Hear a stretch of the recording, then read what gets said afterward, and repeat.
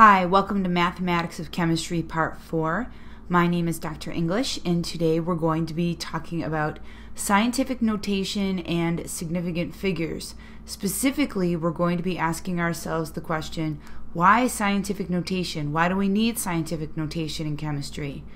Converting standard notation into scientific notation, a little bit of practice, converting scientific notation into standard notation, and then ending with a little practice after that. What is scientific notation and why do we use it in chemistry? Scientific notation is a way to abbreviate either very large or very small numbers, and in chemistry we definitely use some very large numbers and some very small numbers. Scientific notation is used in chemistry with working with numbers like Avogadro's number, which you'll learn more about, which is this big number right here. So 602 septillion, actually, if you want a word behind it, more commonly refer to it as 6.02 times 10 to the 23rd. And if you'd like to learn more about the origins of Avogadro's number, totally encourage you to watch the TED Ed animation on how big is a mole. Absolutely brilliant. Another number used in chemistry is the charge of an electron. So you can see this negative right here because we know electrons are negative, and it's basically that many coulombs, which is really, really, really tiny. So instead of writing out all those zeros all the time, we represent it as negative 1.602176 times 10 to the negative 19 coulombs. Much easier to write it like this rather than all of these zeros. So that's the reason why we use scientific notation. We just really don't want to write such very large or very small numbers. Converting standard notation into scientific notation. Now, there's a very specific format that we're going to use when we take just a regular number and we put it into scientific notation. So for a number written in scientific notation, the general format is the A is going to represent our numbers that we're actually going to see times 10 to some power. So how do we set this up? When converting a standard number into scientific notation, this symbol A has to be at least 1 but less than 10. So steps for writing a standard number in scientific notation. This is the example that we're looking at right here. I want to get that into scientific notation.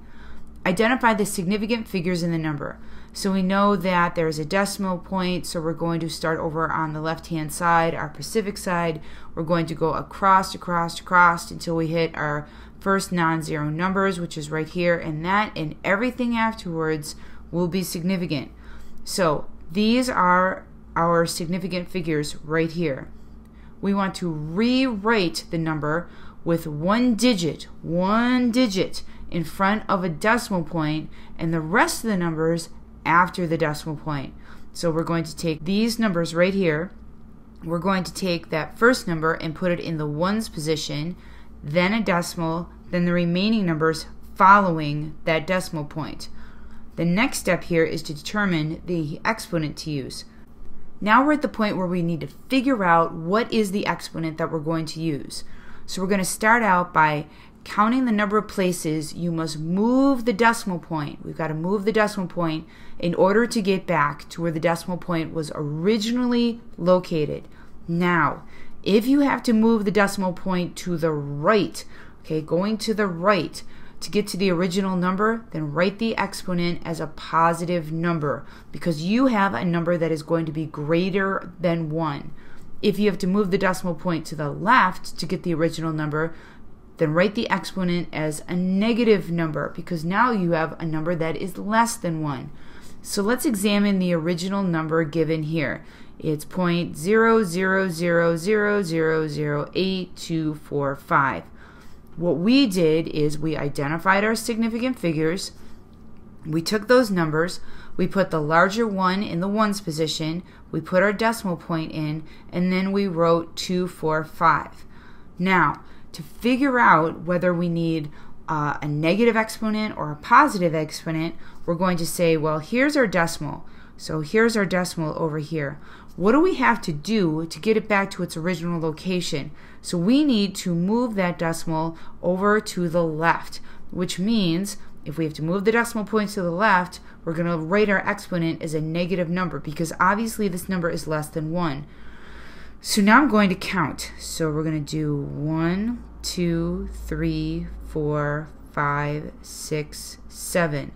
So when I write this out in scientific notation, it's going to look like this. 8.245 times 10 to the negative 7. And that negative means that our number is less than 1. Let's look at two examples here together as we convert the following from standard notation to scientific notation. Then when we get to the practice, I want you to stop, try them out on your own, and see how you do. So our first example is 50,000. To put this into scientific notation, we're going to put a decimal right here, and then we're going to have basically our multiplication sign, the 10, and then a positive exponent. So here's our 5. Here's where our decimal point is located. I put 2 zeros afterwards. You don't have to do that. You could just write it as 5 times 10 to the 4th. The big thing to notice here is that we have a positive exponent because this number is greater than 1. Let's look at our next example. We have 0.000002. So when we write this, the 2 is going to be in the ones position, a decimal potentially, and then a 0 afterwards, or just 2, the times sign, the 10, but now our exponent is going to be a negative number because this number is less than 1.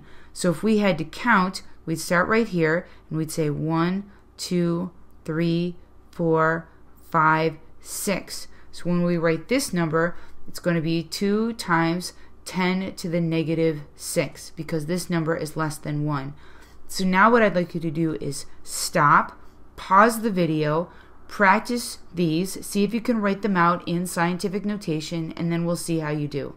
Welcome back. Let's see how you did. So our first one here, 230,000. This is a number that is greater than 1, so we're going to put our decimal right here, and then we're going to count to the right. So 1, 2, 3, 4, 5. So when we write this out, it's going to be 2.30 times 10 to the 5th, a positive exponent. Let's look at the next one. 4.65, we're going to put our decimal point right here, and then we're going to count to the right. 1, 2. So when we do this, our answer will be 4.65 times 10 to the 2. Let's look at our next example. We have this very large number right here. Ultimately, we're going to put a decimal point right here. So let's count over to the right. So 1, 2, 3, 4, 5, 6, 7, 8, 9, 10, 11. So our answer here will be 3.47 times 10 to the 11. Okay, let's look at our next example. So we have 48.95, and we want to put that in scientific notation. We need to have one number, which is the 4, in our ones position. So we're just going to move that space 1 over to get back to our original decimal point. And again, we are moving it to the right. So our answer for this one is going to be 4.895 10 to the 1. Now let's look at a different situation. These are numbers that are less than 1. Again, we go across until we hit our significant figures, which are right here. I'm going to put my decimal point right here because ultimately I want that 2 in the ones position. And then again, I'm going to count, but in this time I'm going to count to the left. So we're going to do 1, 2, 3, 4, 5, 6, 7, 8, 9, 10, 11, 12, 13. So when we see this number in scientific notation, it's going to be 2.36 times 10 to the negative 13 because this number is less than 1. Let's look at our next example. We have 0.000033. Again, we find our significant figures. I'm going to put a decimal point right in between, and I want to count to get back to my original decimal point. So I'm going to put this over 1, 2, 3, 4, 5. This is moving to the left, so my exponent will be negative. So this is going to be 3.3 times 10 to the negative 5. Okay, now let's talk about converting scientific notation into standard notation. If the exponent is positive, move the decimal to the right by the number of the exponent. So here we have in our scientific notation 1.23 times 10 to the 4th. we're trying to get to our standard form. So if we have 10 to the 4th, we're going to move it to the right. So we'd say 1, 2, 3, 4. And those little bumps there would be put in by 0 placeholders. And that's why we have these zeros right here. 4.91 times 10 to the 3rd. Again, we're going to move it over 3 places. So 1, 2, 3. We're going to have a 0 right here. And that's why we see that 0 on the end. If the exponent is negative, then you move the decimal to the left by the number of the exponent. So 2.1 times 10 to the negative 3. I'm going to move that decimal place to the left. So 1, 2, 3. That's going to establish my new decimal place in my standard notation. And I'm going to replace those little bumps with 0, which is why I get 0.0021. Then finally, 1 times 10 to the negative 6. We're going to assume that there is a decimal right here. Again, my exponent is negative, so I'm going to move it over to the left. So 1, 2, 3, 4, 5, 6. Right here, fill these spaces in with zeros. 1, 2, 3, 4, 5, which is why I have 5 zeros over here. So again, let's do a little practice together, and then I want you to try some on your own. 7.1 times 10 to the negative 2. It's a negative exponent. So I'm going to take that decimal and I'm going to move it over 2 spaces to the left. So 1, 2, establish my new decimal, put a 0 right here. So I should get the answer of 0.071.